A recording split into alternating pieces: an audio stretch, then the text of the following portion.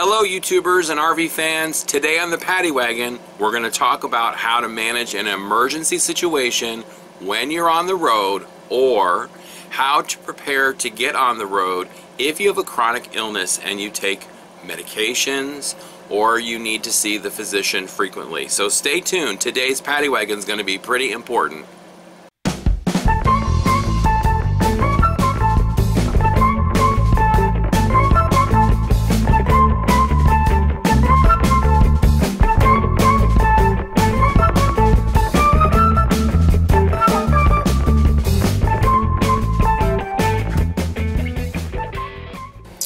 Okay, so let's talk to those people that are preparing to get on the road but are a little bit concerned because they have a chronic medical condition and they're fearful that getting on the road is going to preclude them from seeing their doctor or receiving the best type of medical care they can get.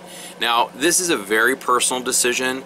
Anyone who decides to get on the road and live in an RV and travel the country, it's a decision that they really have to make on their own. Certainly, it's not something that I can say, oh, just get out there and do it, because there's a lot of steps that have to be taken to be sure that you're well prepared to being on the road with a chronic illness.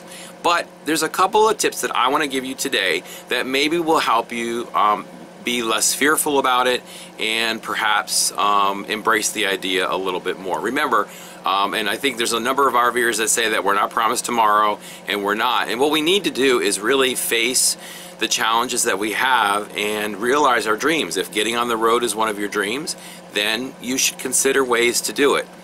So the first thing we're going to talk about is talking with your physician. If you're interested in getting on the road, one of the first things that I would encourage you to do is to sit down and meet with your doctor. Go over what your issues are with the physician. Find out from the doctor a couple of things. Number one, can you get prescription medications renewed more frequently than once a month or once every couple of months? If the doctor is willing to give you routine general medications and renew them up to at least 6 months, then that gives you some flexibility to travel the country. Number two, finding alternate physicians to see when you're on the road. Do you have a health insurance plan that will give you national coverage? If you are retired and over the age of 65, do you have Medicare? Do you have a Medicare supplement? These types of insurance policies will help to assure that you can schedule an appointment with a doctor in the city that you're in. If you are, for example, if you're living in Florida right now and you decide that you want to travel to Quartzsite and along the way you need to see a doctor, it's very important that you be able to stop, schedule an appointment, and go see a physician. Or go see a healthcare primary care provider that's going to be able to help meet your issues. Now remember something, and this is really very important. There's hospitals across the country. So if you run into an emergent situation, when you're on the road, your home has wheels. You pull into a hospital, you go into the emergency room, and voila, you get taken care of. That's how it works. So if you have a lot of fear about the idea of traveling, you need to break those fears down into what your primary concerns are. So today, get a piece of paper and write out what your list of fears are and what your concerns are relating to your chronic medical condition. When you have that list complete, schedule your appointment with your physician and talk with your physician about ways in which you can travel and still meet your healthcare obligations, whether that be a routine visit. Let's take, for example, you have chronic atrial fibrillation, and maybe you're taking Coumadin. So for those that are taking Coumadin, you know that you have to have your INR drawn every week. So in order for you to get on the road, you need to know about the options of where you can go and have your blood tested so that you can get an accurate INR reading. Perhaps you're stable on your Coumadin, or maybe the doctor has prescribed you on a new type, some type of anticoagulant that's going to not require that type of intense monitoring that Coumadin does. There's a number of new drugs on the market. So again, meeting with your physician and saying, is there anything I can take that's not going to require me to go to the doctor every week to have my blood tested? Now, if the doctor says no, you have to stay on Coumadin, that's fine. There are Coumadin clinics across the country. So when you're making your travel plan, you need to go ahead and make sure that you've identified the Coumadin clinics that you will want to travel to on your destination and on your journey. That's kind of exciting, and I've met a couple of older folks that have traveled. In fact, if you look back at one of my videos, I met John, who was 80 years old and had atrial fibrillation and also was being monitored on Coumadin. And John traveled the country. And I'll link that video here if you haven't had an opportunity to take a look at it. It's 2 parts, the interview and the tour of his trailer. In any event, to summarize what John did is he ended up going to different hospitals across the country and was able to have his Coumadin levels tested I think it was every week or every 2 weeks without any issue. It just takes a little bit more planning and a little bit more identification of where you need to go in terms of your travel. If you're traveling from New York State to Utah, all along your route, map out the hospitals and map out the clinics that you need to go to and you stop at on your destinations and on your journey. It's really not hard to do. It just takes a little bit of additional planning. Alright, so let's summarize. If you have a chronic illness and you want to travel, there is really no reason why you shouldn't. I would recommend, number one, that you sit down with your physician and you go through your healthcare plan and your plan of care to see what challenges that your physician believes you might face if you're on the road. Number two, if you make the decision to get on the road, make sure that you're able to get a renewal on your prescriptions that will last you for at least 6 months. Number three, if you have a chronic issue that requires routine maintenance and monitoring, such as Coumadin or some other type of treatment therapy, then when you're doing your travel plan, make sure that you map out in your journey each stop to the clinic or to the hospital where you might need to spend a couple of days to get your testing done. Finally, number four, above all, listen to your heart and listen to your gut. It's very important that you have your preparations made to get on the road so that when you get on the road you can enjoy it. You can live the dream and know that your health is well taken care of. So that's for my folks that are thinking about traveling but not sure what to do. Now, pay attention to the next section because this is going to be for my folks who are already on the road and I want to make sure you're ready for an emergency. Okay, so the first thing I want to talk about is managing your health history.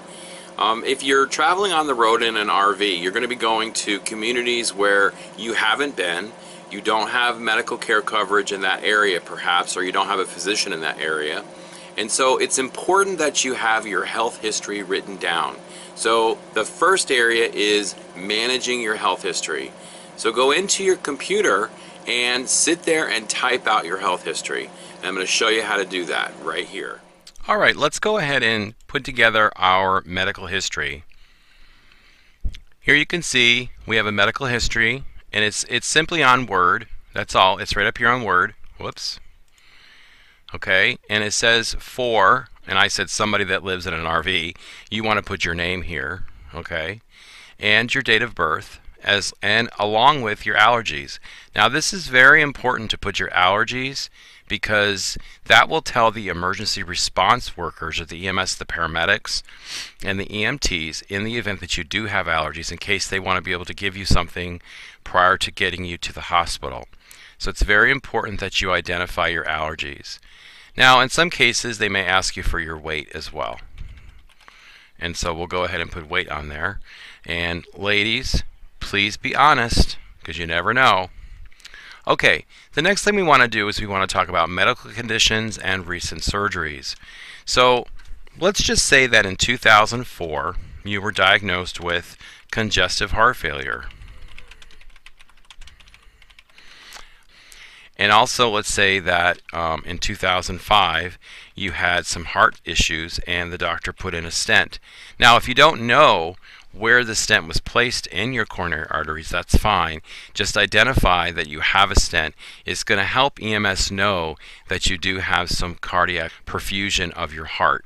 So it's going to be very important that you put that information in there. Now, of course, if you know that you had a stent in the right coronary artery, then go ahead and put RCA for right coronary artery. And let's just say that later on in 2005 you had a few more stents, and maybe you've lost track of how many you have, you can say multiple stents. That way EMS knows that you have more than one. And let's say in 2007 you were diagnosed with atrial fibrillation. Okay, you identify atrial fibrillation. And then finally, let's say in 2010, the doctor diagnosed you with type 2 diabetes. All right, this is very helpful information for your EMS when they come out to stabilize your situation in the event that you are truly in an emergent situation. Now, obviously, if you've had stents, then we know that you've had some kind of stent surgery. So we want to go ahead and put in there 2005 that you had stent placements. Now, if you have atrial fibrillation, sometimes they provide you with specific types of medications, so it's going to be very important that these medications are going to be listed down here in the medication reconciliation, and we'll get into that in just a second. Alright, so that's really what we want to do for our history. Clearly, if you have a more extensive history, then you'll want to make sure that you put in here that extensive history.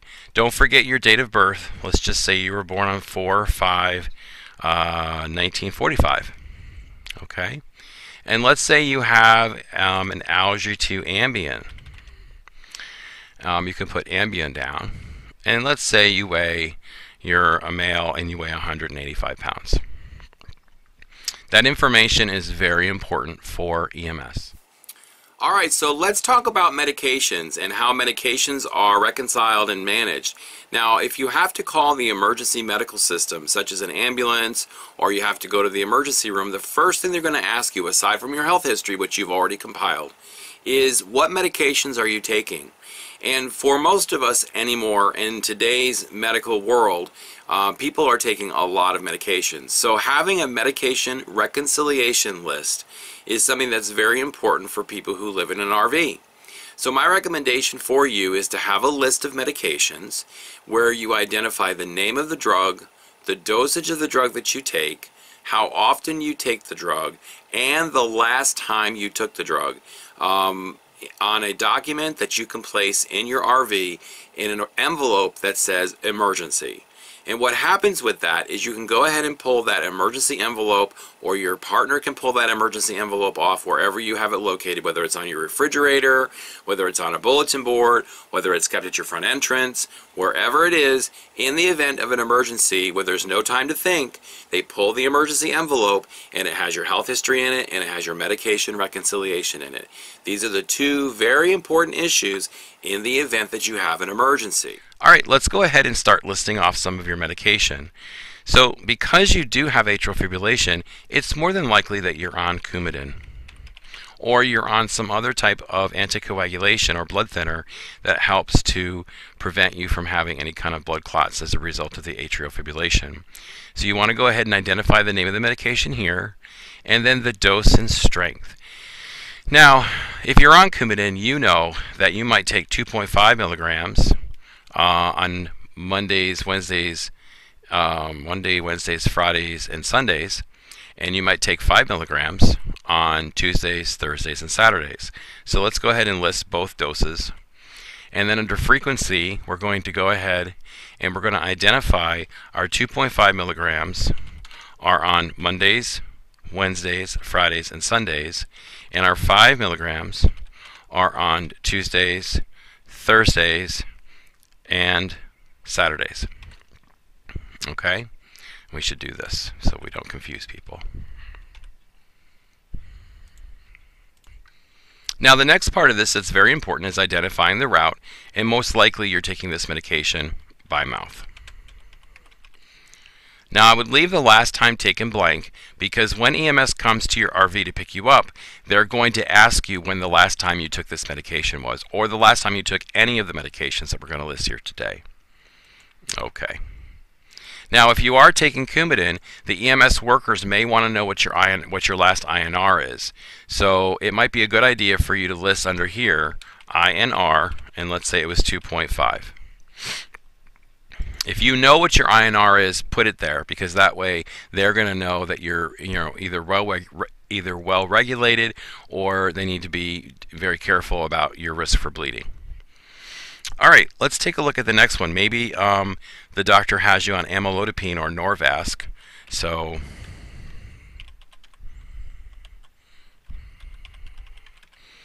and amlodipine or Norvasc is normally 5 milligrams.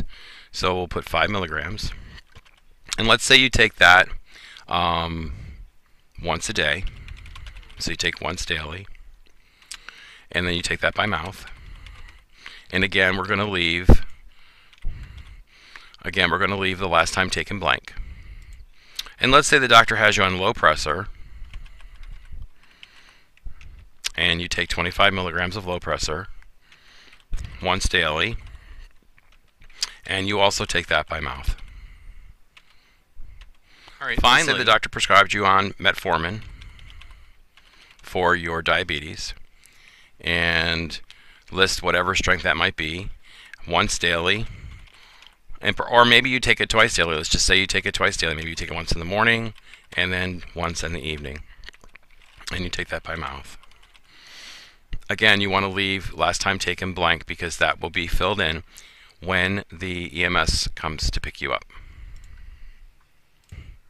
Okay, this is your medical history right here, and this is your medication reconciliation. Remember, these are very important documents that should be placed in your emergency envelope. Okay, so you're having an emergency situation. You've already called the ambulance, and you need to pull off your emergency envelope. So let me show you what that might look like. So let's take a look over here. My emergency envelope is on the refrigerator. All I have to do is take the emergency envelope off the refrigerator, and I'm good to go. Notice on the emergency envelope, I have my GPS coordinates, my RV park, the phone number, the address of the RV park, and I've identified this as my emergency envelope. Now, if I wanted to, I could put my emergency envelope right here at the front entrance and just tape it up there, and it's taken care of. Wherever you want to put your emergency envelope is really up to you, as long as you have it. Okay, I hope that you found this video helpful. There's a couple of points I did want to make, though. If you're a single RVer, make sure that you have a key strategically hidden outside of your RV. That way, somebody might know to look for it in the event that the ambulance is called and they need to make access to your RV without damaging it, because they will definitely damage it to get in it. The last thing I want to say is that if you have a living will, or you have other documents that are important that need to go with you in the event of emergency, make sure you put those in your emergency envelope as well. That way you have everything ready to go and you're set for an emergency situation. I hope you found this video helpful. If you did, please thumbs up, subscribe, definitely share with your friends, and let me know in the comments what you thought. Thanks so much, everybody. Have a great day.